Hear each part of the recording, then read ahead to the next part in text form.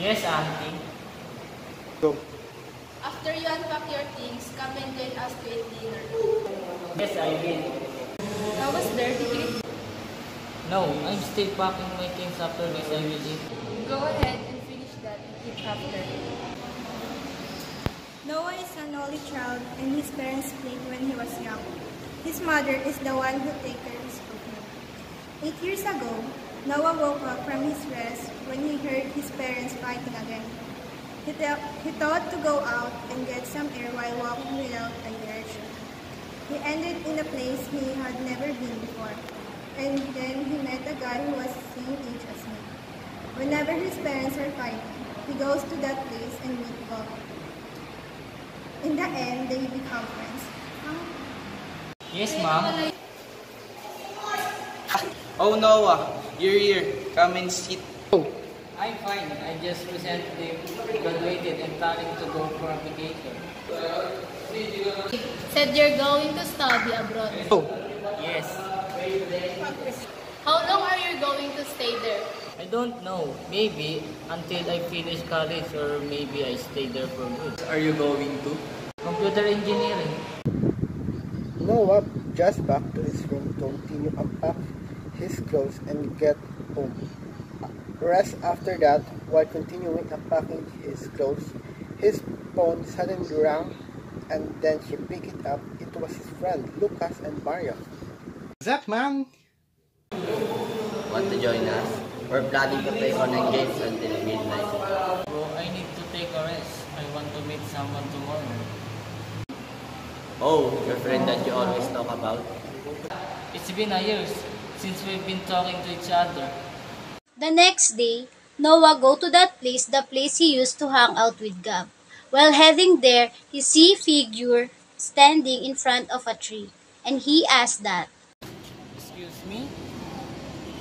The guy suddenly startled when he hear a voice from his back, and he surprised when he looked to that direction. Who are you? It's me, Gab, your friend. We used to hang out here when we were young. Oh, Gab. Long time no see. Yeah, long time no see too. How are you? I'm fine. Hey, do you remember? What?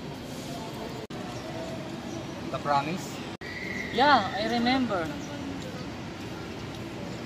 Oh, I have to go. Maybe Auntie Millie waiting for me. Okay, see you again. See you. When Noah get home, he straight to his room and he sit on his room.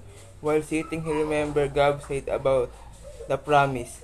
Actually, he don't remember the promise that they made.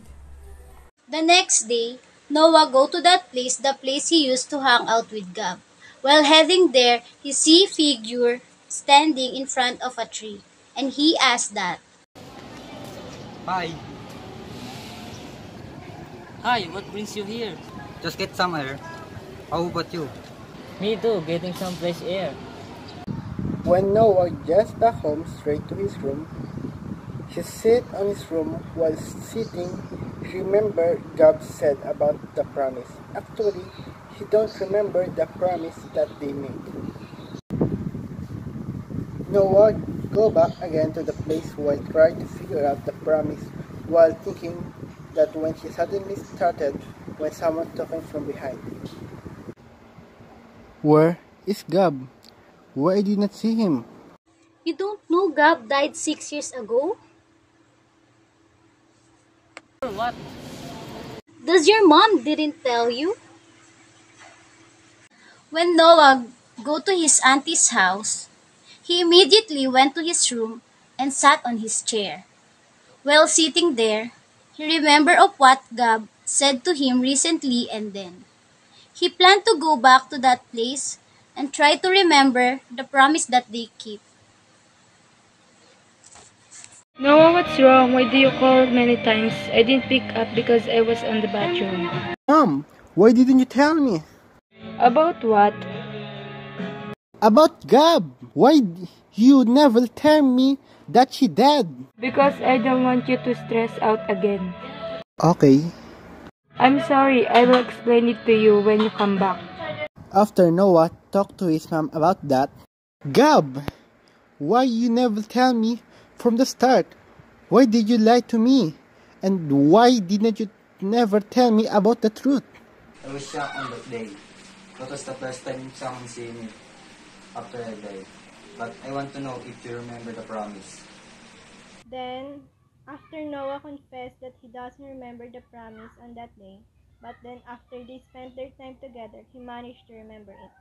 The promise that they keep is that if they met again in that place, they will read the letter to each other that they wrote before they separated.